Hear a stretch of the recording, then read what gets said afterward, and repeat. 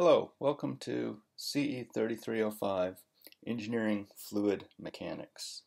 This course is taught in 2019 at Hochschule in Germany, and it's taught jointly to students at Texas Tech University, as well as students participating in Hochschule. The purpose of this video is to rapidly take a tour of the course website. We're going to review the syllabus. We'll mention some course resources, and that will conclude this video.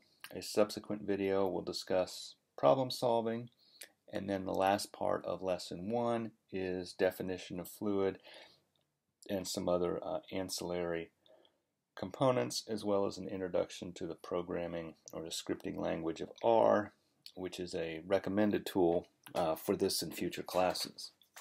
So to begin with, here is the course homepage. Now I'm going to go to the main page. So there is a website, and the URL is www.rtfmps.com. And if you type that URL, it should take you to the page displayed here in the video. You also can probably access it without the www. If you attempt to access it using the HTTPS, the secure protocol, it will usually fail. The transmission layer security is intentionally disabled on this website for the time being. So if you get there that way, it probably will fail. If you go just straight to the HTTP protocol, it will probably issue a security warning on your laptop. It's okay to generate an exception and allow it to proceed. You can look at the self-signed certificate. It should have obvious information that would make it obvious to you that this is my website. I'll have my name on it, and I think it says Lubbock, Texas for the location. To go to the course material, we would take the teaching link, which I took there. Now there's a Moodle site, and then there is the resource link. And I'm making a change from how I've done it in the past, and I'm going to try to have the resource link be the entry point.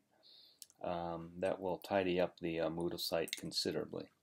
So here's the entry point, and if you want to directly save the URL, it's shown up here, www.rtfmps.com/documents/university-courses/CE3305 n/. The n/ is kind of important because otherwise browsers tend to get lost without it. Alright, so here's the course homepage. In the homepage, we'll find a course description. This is repeated in the syllabus. We will find a listing of the prerequisites. The main prerequisites for this class are calculus. You should know what a derivative and an integral is. A class in engineering mechanics, statics at Texas Tech. The code is CE 2301. But whatever the status class you had will be sufficient. And you're going to find computing capabilities useful. This is not a computing class in the sense that we won't. There's a couple of computational examples throughout the course. There's 3 to be precise, and those will be perhaps difficult for some people, but you're going to be working in teams. The required software is Excel, and then I'm trying to introduce people to a programming tool called R, just the letter R. It's available for free from cran.org, and there's online tools available to support some but not all the exercises. As for the online tools, I have to do my usual disclaimer. It's for teaching only. Don't use it for real work. And lastly, there's some important general information for the study abroad relevant for the U.S. students should you manage to lose your passport. Here is the various phone numbers for U.S. embassies. The closest one for us in Wilhelmshaven is going to be the Hamburg embassy. It's actually not hard to get to. We'll also be in Berlin at the end of our visit here, which will be your other likely embassy. And then these other ones are listed here. The course outline is linked here. It's also linked up here. I'm going to use the navigation screen for grins. You'll know you're at the right one if it says summer 2019, and the relevant part for everybody in the outline is the schedule. I believe I have got the dates correct. So the first class meeting is on July 9th, as is the second, and the topics are listed here in the schedule. These items are the reading pages in the textbook, and we'll go visit a copy of that in a second. The free days are highlighted, and the quiz due dates, and the exercise set due dates are listed here. My intent is for the quizzes to be individual efforts, so each of you will log into your Moodle account, not your Yada Hochschule, but the one on RTF MPS, and take the quizzes. And then the exercise sets, because they're extensive, I've pretty much grouped a week's worth of homework into one due period. That's done as a team. So you'll have teams assigned to you the first day of class, and you'll work with your team, and you can decide the most effective way for your team to work, but only one solution has to be uploaded for the entire team, and the computer has the ability to keep track of who's on what team. And we'll go through that live at the first class meeting. Anything else relevant here? Quizzes, examinations, and so forth. And the overall grading, 20% participation, 30% homework, 50% on the final exam. The quizzes are included in this examination portion. For the U.S. students, here's the ABET program objectives. I believe I have the wrong coding now. They don't use A through K, they use different letters of the alphabet, but most of the components here are still transferable. As for academic misconduct, because you're working as teams, there's not going to be much of a cheating issue, except on the quizzes, and the server has the ability to keep track of who's logged on when, and generally can tell if there's been some misbehavior by how rapidly somebody completes a quiz. So please work those on your own, especially the final exam. It's going to be vital that you work those on your own.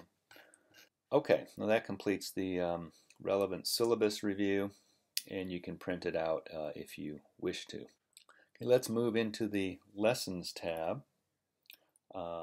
In the Lessons tab, the lessons are listed by what I think are appropriate categories. There's 11 lessons on basic principles, 6 on closed conduits, 5 on open conduits. That seems to be not enough. And then a little bit on boundary layers.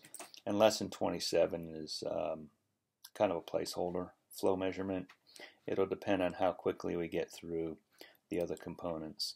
So you can extend any of these categories by pressing the plus sign. So there's the first 11 lessons, the next set, and the next set. There's the page fully expanded, and there is a 28th meeting scheduled, I'm pretty sure, and that's the final exam.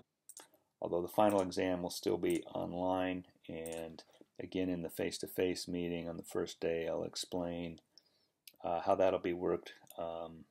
The intent is that there should be plenty of time to complete it. Okay, there's also a set of toolkits up here, and I'm going to select the primary one because it happens to be working right now. And in these toolkits there are some online tools that are pretty simple to use. You could put in, I've chosen the Reynolds number. You provide the prompted input.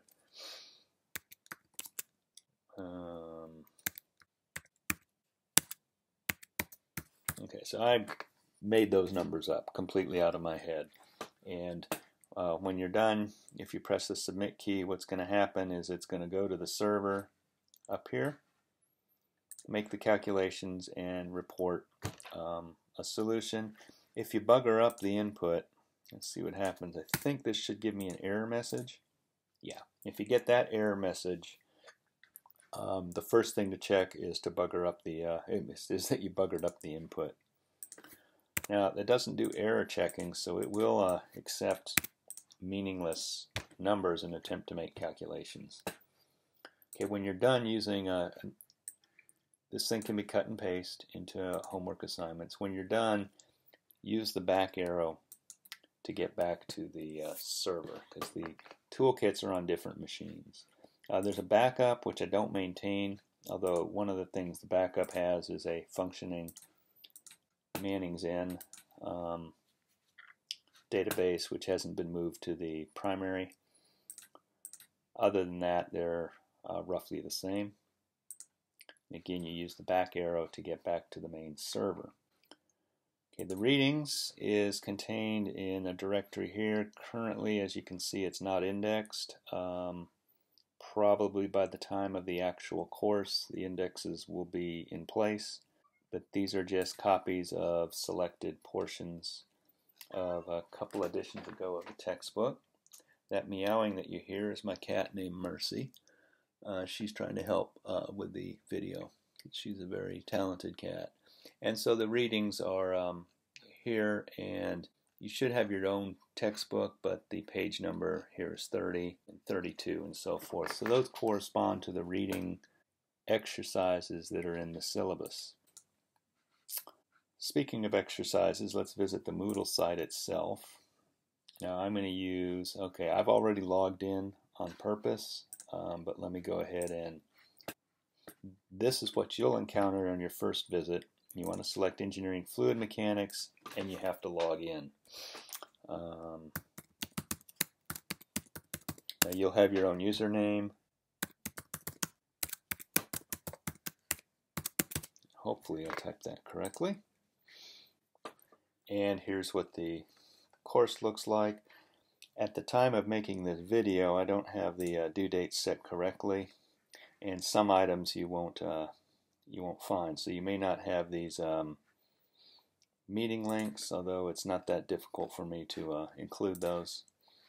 There'll be quizzes. This particular quiz has no questions in it, but again, it will be at the time of the class. And you're going to need to check the due dates of the quiz. The exercise set, right there, it's currently empty, but when it's not empty, the actual exercise set will be presented to you, and you can work through it. Okay, and I'll hand out the login credentials the first day of class.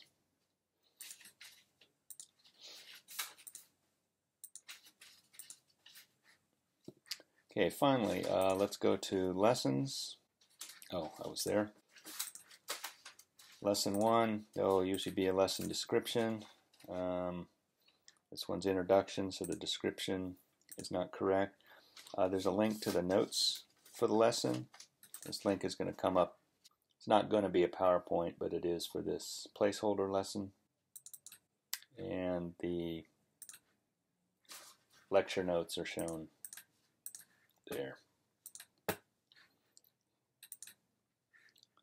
There's also video links. For example, this video that you're watching, there'll be a link here.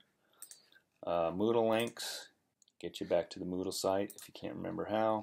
And if there's any supplemental data, Excel worksheets, or R script that's relevant to the lesson, the links are here. Every lesson has this general structural layout, and when you want to get back to the course homepage, you click on the green button.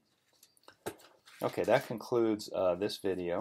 There's two more, one on problem solving, the last one on definition of a fluid, and those will be linked in the lesson 1 link directory. Thank you for your attention, and thank you very much for choosing CE 3305.